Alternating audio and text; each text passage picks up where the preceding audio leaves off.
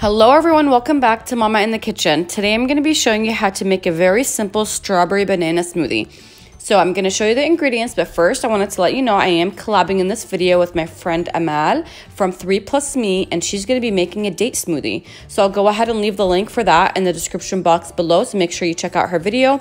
And also subscribe to her channel. She has some great content. She does some cooking videos with her daughters. She has 3 daughters, some prank videos, which are hilarious. So make sure you go ahead and check out her page and subscribe. So the ingredients for the smoothie are 1 banana, 2 cups of frozen strawberries, and 1 cup of almond milk. You can use whole milk or whatever type of milk that you like.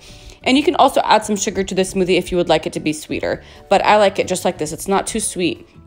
So over here I'm adding my strawberries and then the banana. And then I'm also going to go ahead and just add my milk and then just blend it on the smoothie setting. Also, I did want to mention that the almond milk that I'm using is a vanilla flavor.